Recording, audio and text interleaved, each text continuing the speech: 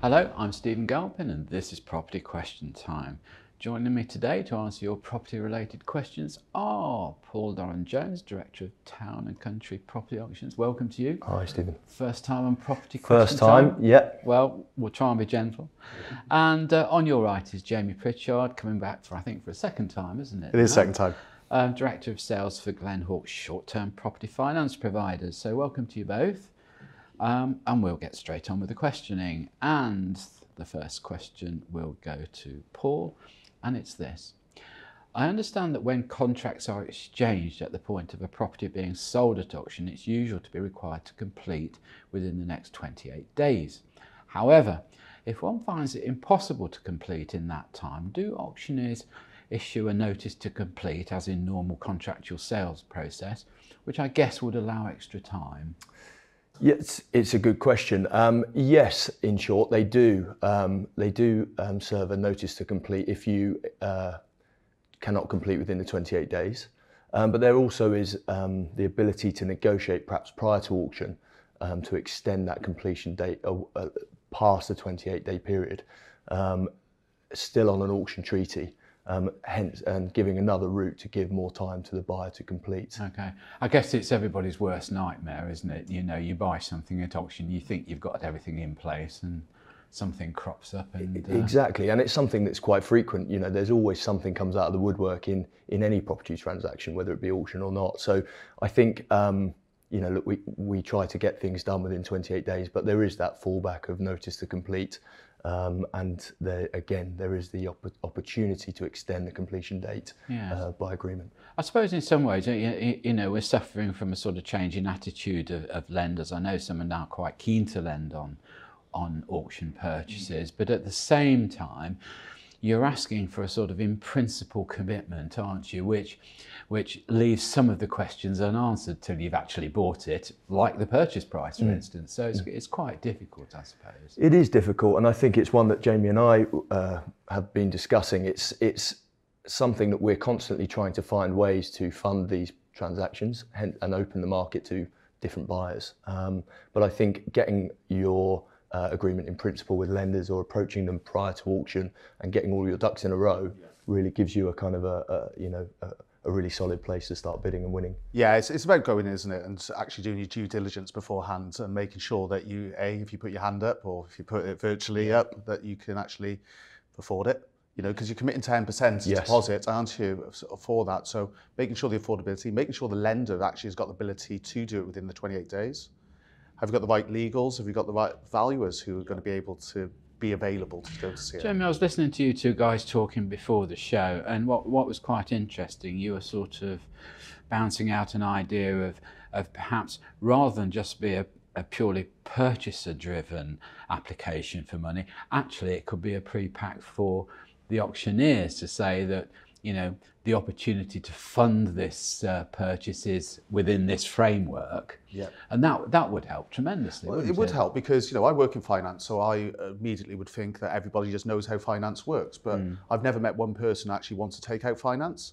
They want to buy that thing that they're buying at the auction. It just happens to be if they're not able to buy it with cash, then they do need finance. So giving them a pack, let's say, that actually shows them this is what you need to do, but also guides them through what their lawyers would expect and what the valuers are going to go, and these are the areas that it can help with, then most deals should be able to be done within 28 days. Yeah. That's an interesting point. I mean, obviously, with the auction process and auction treaty, we provide a legal pack prior to the auction, which, you know, should be considered and reviewed carefully by any buyer, prospective buyer. But it would be great from our perspective to be able to tie some sort of finance agreement into that framework and into that pack, giving, you know, prospective buyers a lot more certainty. On that subject of your pack, I mean, we have this question come up almost ad nauseum on Property Question Time. I'm quite interested. Are you covered by any sort of broad legislation in terms of that pack? In other words, like an estate agent is governed by the sort of Property Misdescriptions Act, for instance. Does that apply to your auction pack? It does, but obviously the legal pack is provided by a third-party solicitor and is to be reviewed by a prospective buyer, and we strongly recommend you know, it's imperative really that they review that and take independent legal advice. So that's two sets of solicitors, really, yes, it is. So the seller solicitor will provide a legal pack. We will obviously advertise or market the lot with the legal pack. You know, there is an opportunity prior to auction to raise inquiries, although limited inquiries, because most of it is dealt with in the legal pack. But I can't stress enough really the taking some independent legal advice on that legal pack, and reading the special conditions. The number of times we hear buyers have turn up to auction day and haven't reviewed a legal pack. I think you're right, and I mean you must see yourself even in normal conveyancing. You go to your lawyer, he starts to read you the sort of report on title. You start yawning and thinking, where do I sign? That's the sort of process we've got used to, isn't it? But generally, we find as well that the buyers put their hands up, they've won it, and then the broker will come to me not with 28 days left, but maybe with 10 days. And either they've tried another lender or they just haven't got around to arranging the finance, and now it becomes very stressed. Yes. Oh well. All right, Jamie, your question. With the negation of stress testing for residential mortgages, does the panel think this will lead to an unacceptable level of defaults in the coming years? Now, I know we've talked broadly about this before, Jamie, haven't we? But we did. It's a difficult one. Well, it's a difficult one because what we're talking about is probably the reversing of the regulations that went in, and not to sort of bore your listeners with this, but it was the Mortgage Market Review, MMR, where it put in all these stress tests. Now, they've tried to reverse that, and they have in a sense, because they want to allow people to borrow more. Ability, house prices have gone up, but actually the income multiples, the affordability stresses have not sort of caught up with that. But it's not a free-for-all. All the banks have not suddenly adopted it and said, let's just allow them to lend 8 times, 9 times income. So lots of the high street banks that have not even put this in. I think the more worrying part is and which borrowers need to really think about, is that actually the lender's affordability could get really prescriptive in the sense of where it doesn't at the moment. So I'll give you an example of that.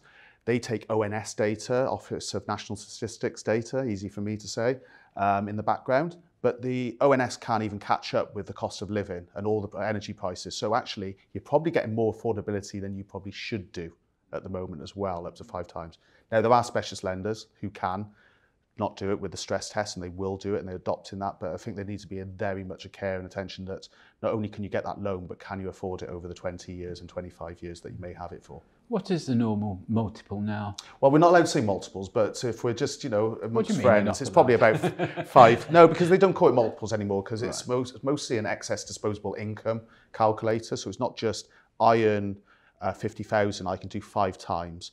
Generally, though, it is around 5, maybe 6 times at a push, but generally 5 times. But it is how much disposable income that you've got. So the more credit cards you've got in the background or any other higher purchases, then they would be taken off your affordability. Okay.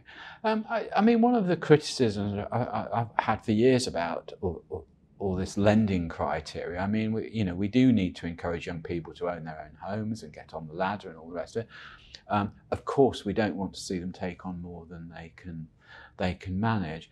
But, when all this collapsed in, I think, was it 2008, 2009, it wasn't our lenders here lending 100% or 95% that caused the problem. It was the American subprime market, where what they were doing was simply lending to anybody they could put on the books to build the portfolio up to sell it. And it always occurred to me that it would be very easy to control lending in a very positive way by simply saying to lenders, look, if you lend on a 25-year mortgage basis, then there's no selling it, there's no passing it on. You've got it for 25 years unless your borrower wishes to pay it off. And that would be a sort of self-regulatory thing. And again, it wasn't our banks and lenders that caused the trouble, it was the Americans, wasn't it? Yeah, that's one way of looking at it. I would say back as a lender that, you'd have to be a bank. So, some banks will be funded in the way, and this all comes down to a funding question, so it will be done from the savings. Where if you're a non-bank, you don't have a savings arm, so you have to be able to bring in funding. So is that funding going to be loan on loan, which at the moment is probably not the place you want to be, or is it going to be more committed institutional funding, someone that can back you up? like, I don't know, JP Morgan, Morgan Stanley, and do that. But securitization can really help out with the flow of the mortgages. So if done correctly and the right rules are in the securitization, then I think it's still a funding angle that is utilized today and actually allows more lenders and more scope for the borrowers. So, you know, I'd say back to you, Stephen, be careful what you wish for, because then you would have potentially a cartel of only a few lenders. I shall take that warning to heart. and on that note, we'll go to the break. So join me again after the break when Paul and Jamie will be answering more of your questions. Hello, I'm Stephen Galpin and welcome back to part 2 of Property Question Time with Paul Doran Jones and Jamie Pritchard. Welcome back, guys. Paul, your second question. We often hear predictions from estate agents on the current and future property market conditions. However, we don't often get the views of the auction houses, although in my view, they are often the best placed to give accurate and up-to-date market feedback. With the prospect of a recession and an ever worsening cost of living crisis, what do the experts think the immediate effects on the market will be? That's a great question. Look, as we've already heard, there's a huge cost of living crisis. There's going to be a retraction in the ability to get mortgages and lending. It's going to be difficult. We're already seeing in the auction world an uptick in activity. We're getting more transactions. Sellers want that certainty. They want to get commitment from a potential buyer to know that the transaction's going to take place. I think one of the frustrations with private treaty is that, you know, there's zero commitment and people often go in and, you know, think they can buy something, can't quite get funding or find something else or get gazumped. There's a whole host of different reasons. The fall through rate's quite high. Yeah, the fall through rate and also the period of time that a transaction takes is one of the, you know, big frustrations that we're hearing. So I think that really these market conditions lend themselves to the auction, you know, the auction route and the auction treaty. And I think as that formalises, we will get more and more interest in that. So it's the market's going to be a tough place, but there's going to be some great opportunities for buyers who are ready to go and people who can, you know, take the plunge on the auction route. I've got 2 questions for you on auctions. I mean, over the years, we've always tended, or perhaps some of us always tended, to look at auctions as a place for distressed sales, you know, the sort of last resort, the repossession sales and that sort of thing. And over the last few years, it's changed to a sort of real open market sale room, hasn't it? You know, where you have investors and, you know, even small buy-to-let purchasers. Are we going to see, because of this cost of living crisis, a back towards distressed selling, do you think, at auction?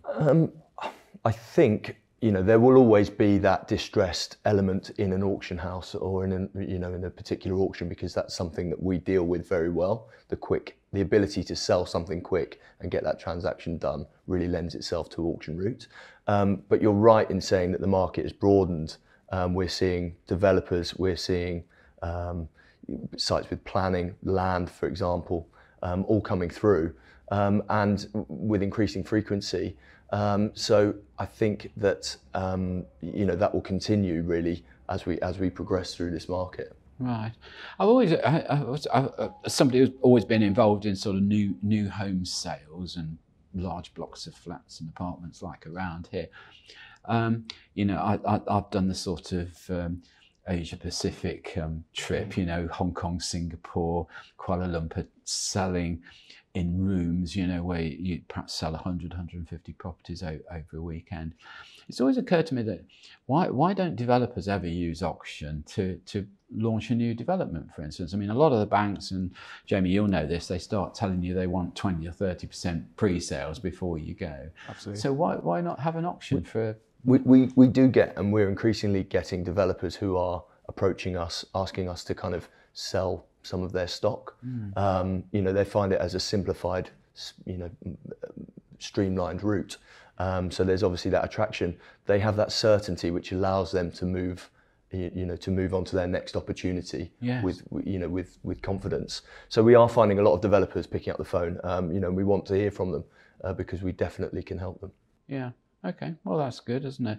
And just tell me, estate agents will be very quick to say, I I don't know what the figure is, but they'll quickly tell you that it's either 1 in 3 or 1 in 4 fall through as a sale process. What's the sort of accepted fall through rate in an auction? It's extremely low. Obviously, buyers are committing a 10% non-refundable deposit on exchange. So we have a very, very low fall through rate. Our auction success rate is around 90 to 92%. It's very rare that we see a fall through. And so therefore, there's value in that from a seller's perspective. I think, just going back to your earlier point about auctions being, the antiquated view of an auction is in a dusty old hotel room with a load of, interesting characters trying to buy these properties, fighting for different properties. We've migrated onto online platforms. We're using Rightmove. We're marketing these properties and lots in exactly the same way as estate agents are. So we've kind of learnt that process through, COVID and the pandemic. We had to do so, and it's been a real positive change, I think, from my perspective. It's widened your demographic of who you can actually get, even from a geography perspective. People are not able to get to those dusty rooms and get there that day. So I think it's actually a real benefit to auctions. I mean, Jamie, you will know as a funder, and again, as somebody who's been involved in new home sales, I mean, the usual thing would be to take a sort of £1,000 deposit as a reservation fee. In theory, non-refundable. In practice, very unwise to try and retain it and fight your client that's buying, and you tend therefore to return it. But do you think the sort of auction process of having a 10% non-refundable deposit might cut out some of this fall through? Absolutely, because you've got the committed buyer then, you've not got somebody who's just putting that in. We do have applications that fall through, but very rarely do they fall through when they're in auction. You've got that 10%. So I think that's what gives the seller, whoever they may be, more comfort to actually use an auction that way, especially when you're actually going to be reducing the time frames as well, when you're going to be getting the money in their pocket. I suppose you've just got to be a brave developer to say, I won't make it as easy as possible for everybody just to put £1,000 down and say they're going to buy it and insist on the 10%. No, I think it has to be meaningful. And I think that's one of the most powerful parts of auction is that meaningful deposit sharpens everyone's minds. It also means that, the legal professionals, of which we have specialist auction solicitors who deal conveyancing, they have to be on their, on the ball or on their money so that they can get the transactions done, but which is aided hugely by the legal pack. It is all down to conversion rates like that as well, because we'll make a commitment, in our industry of, say, the valuation. So we won't look at your application until you've paid for the valuation fee, whatever that could be. And that's a commitment of sorts, isn't it, that you're putting down with. So we're not actually looking at cases that won't go anywhere. Don't get me on valuers. I've spent my life fighting valuers. It should have been a lifetime battle. Jamie, your next question, which is your second and final one. What do the panel think are the financing prospects for the short to medium term within the property industry? I'm guessing that lenders will become even more risk adverse given the cost of living crisis. It's a good question. It's a question I get a lot, and it depends on the lenders themselves. So I'm in the short-term finance market, and they say about, is it going to get more risky? Well, short-term finance is a risky business in a sense, and the funding, so we take all that into account. Well, at least you get your problem at the earliest possible point. Absolutely. But from a commercial basis, we've never been busier than we are now. We haven't been busier, and there's a lot of opportunity in the market, as you were talking about earlier, that there may be a cost of living crisis as such. However, there's still people needing, supply versus demand of property, and more people needing property. So we're still developing products, going into new product lines, and really creating opportunity for people moving forward. I think there are some lenders who will restrict their funding, and I think it comes down to really how you are funded as a lender. So you mentioned earlier about maybe Americans, and how if you're funded by American funders, maybe they're getting a little bit nervous about what's happening over here at the moment, and they could restrict the borrowing. So that doesn't as much come into the cost of living, that just comes into their appetite and want going forward. However, other lenders have got committed funds, which they actually will be able to lend out without actually having to forward flow that and say, can we have permission to lend on this loan? So it's actually choosing your lender correctly as well. So a good broker will be able to help you out with that if you've not got the experience yourself and knowing who those lenders are going to be. So I'm sorry, I'm not a financial expert. So am I reading this right? That so you've got two choices of lenders. One is a lender that borrows themselves, or the second one is a lender that has its own funds and makes its own decisions. Yeah. Well, that's if Is you that want the to put it as simple way? two. That's a simple way. I think it's always about, if you're trying to buy property through auction, you want to know that you're going to be able to buy that in 28 days. So if you're using a lender that you don't know and you're worried that they are able to do that in 28 days, probably not the lender for you.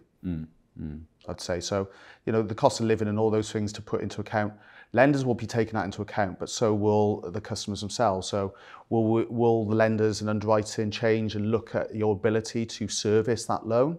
Maybe. But all things that you take into account. But the lenders I talk to still want to lend. Well, they want to make a profit, and so does the investor. living. Yeah, sure. I think there's benefit as well for the applicant to get most of these questions answered before they find a property or before they make a commitment. You know, they could get all of this or a lot of the due diligence done probably prior to committing on a lot, for example. Okay. All right. Well, gents, I'm going to say a big thank you to you both. Paul Doran Jones, Director of Town and Country Property Auctions, and Jamie Pritchard from Glenhawk Property Finance Providers. Thank you both very much for coming in today. That's all we've got time for. I'm Stephen Galpin. Join me next time on Property Question Time.